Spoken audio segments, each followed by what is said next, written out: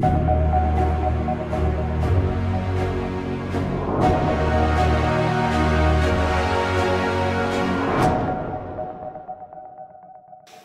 morning, everyone. Welcome to our last session of this year's edition of the Young Academy for Leaders.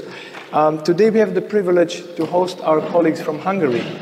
So since Hungarian is not the easiest language, I'll just have a look at to properly pronounce their names. So we have Péter Törcsi.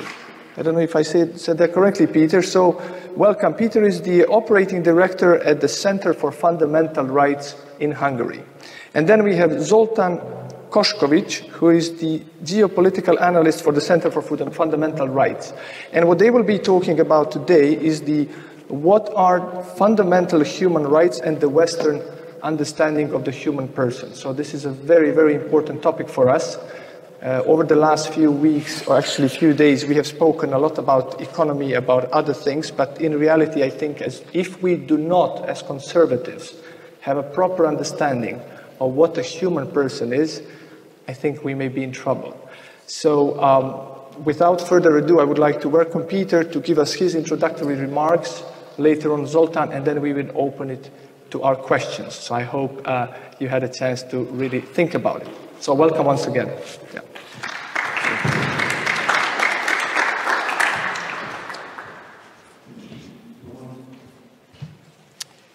Good morning, and thank you very much for the invitation. If you allow me, I briefly would like to introduce our organization to you and then just speak a couple of words about our today's topic, human rights, which I think it's a very broad topic, and we can discuss it together and maybe broaden the picture. And if you would have any questions beside of human rights or political or societal questions which has a link to human rights, we are very happy to discuss it with you or answer your questions.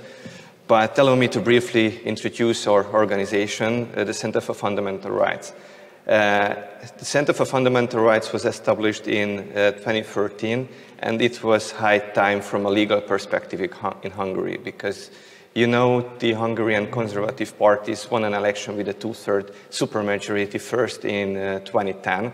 Fidesz party of Mr. Orbán Viktor and the Christian Democratic Party together reached the two-thirds majority. Of course, the reason was that the former socialist and liberal government made a terrible governing before 2010, and that was the reason that the Hungarian electorate with a huge margin turned to the conservative side.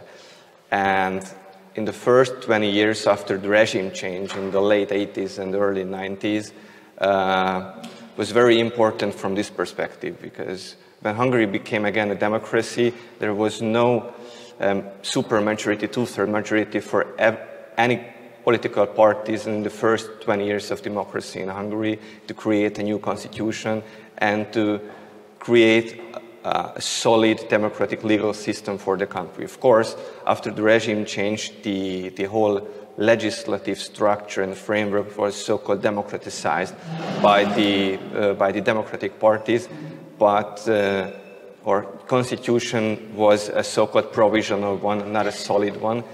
And already in the campaign process before the 2010 elections, the conservative parties described their intention to adopt a solid new fundamental law and accordingly to create a solid legal structure which was very much needed in the past 20 years in Hungary. And when the conservative parties as governing parties started the new legislation in Hungary, even to start a debate in the Hungarian parliament about the new constitution, the so-called fundamental law, the whole criticism from the progressive left internationally and domestically started to erupt against the Hungarian government. Maybe you have heard about that, how they described Hungary as an undemocratic nation, that the conservative parties are undermining the rule of law. They are not going to comply with the EU standards if they're adopting a new fundamental law for their country. And if they're amending cardinal laws which have impact on the everyday societal life, they become a non-democracy. And as a young lawyer, me and my two friends thought that it's high time, it is important to establish a civil society, having focus on legal system and the legal changes to describe from a professional side to the Hungarian international public what's the reality of the Hungarian legislation and the adoption of our new fundamental law. And that's our story of establishing the Center for Fundamental Rights. And we started it with 4 colleagues, and now we are over 60 employees working with us. And we became from a very much legal-focused civil society organization to an old-fashioned think tank dealing with all sorts of political and societal questions. So my point is that we are going to speak, of course, about the human rights topic, but not only from a legal perspective, but I think from a political perspective as well. But if you allow me, I would like to introduce you the human rights issue from a historic perspective, and then we can turn our conversation into a more political one. So to fully understand the concept of fundamental rights, we need to consider the definition of human rights. Human rights are the set of rights that an individual has by virtue of being a human. These rights are not created by the state, but must be protected and respected by every country. Their philosophical roots go back to antiquity, when they were primarily moral imperatives and maxims, and in the Middle Ages they were mainly expressed in laws and charters promulgated by the sovereign under pressure from the nobility, and of course in the Middle Ages human rights had a very strong religious concept. The Enlightenment in the late 18th century broadened the scope of those rights by declaring that all persons are entitled to human rights from birth. For example, the Declaration of the Rights of Man and the Citizens of 1789 in France was the core document of the human rights concept of the modern times. And the subsequent process of constitutionalization turned human rights into fundamental rights. Fundamental rights are therefore human rights that have become part of our legal system and that belong to the citizens as a member of the political community. There are no conditions attached to the granting of these rights, and the limits to their exercise are set by constitutional constraints. As human rights, fundamental rights are not created by the state, but only recognized by it. Their primary function is to protect individuals and the communities they create from public authority. We distinguish between several generations of fundamental rights. Basically, in the academical life of legal studies, they differentiate between 3 generations, but according to my point of view or our point of view, there is a 4th one. But let's speak about the first 3 generations. There is the first generation of fundamental rights. The emergence was between the 17th and the 18th century. And the first generation of fundamental rights are the classical liberties. These rights are regarded as automatic entitlements because they are subject to the will of individual alone and can be enforced in court if violated by the state or anyone else. The state is expected to primarily abstain to not interfere with the free exercise of these rights. Within the first generation of fundamental rights, a distinction is made between personal freedoms like the right to life and dignity, the right to personal liberty, the right to freedom of conscience and religion, and the other part is the political freedoms like freedom of expression, freedom of press, freedom of association, or freedom of assembly. And then came the second generation of these human rights in the late 19th and early 20th century. They were the rights of economic and cultural and social rights. They emerged as a counterweight to the laissez-faire capitalism of the late 18th and early 19th century, with the exception of the right to choose one's occupation. None of these rights can be regarded as an automatic entitlement, and the state is therefore expected to intervene and play an active role. Their enforcement may vary according to the state's capacity to bear the burden, and consequently they cannot be enforced by legal means.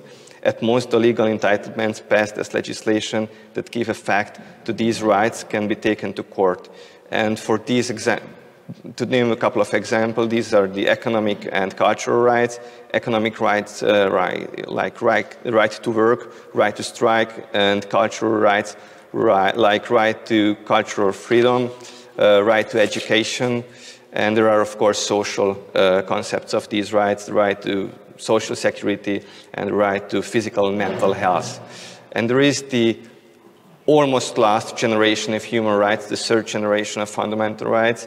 The third generation of fundamental rights are typically collective rights that seek to build on the solidarity of the international community to address global problems.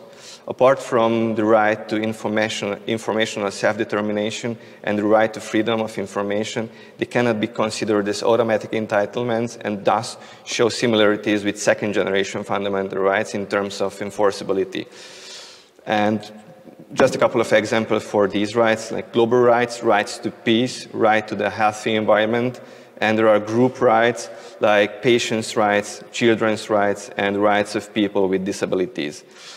And as I mentioned earlier in my speech, that according to our opinion or set of minds, there is a fourth generation of human rights, which can be easily described as how to turn human desires and human wishes into human rights, and how to create an atmosphere within the Western world to abuse human rights in order to have a blackmailing tool in the hands of the progressive left to put pressure on different nations and different political forces in the name of human rights and fundamental rights, and how to put pressure from a moral high ground on societies, especially on the majority of societies, to accept certain human desires and human wishes as human rights from the side of a very, very small minority compared to the size of the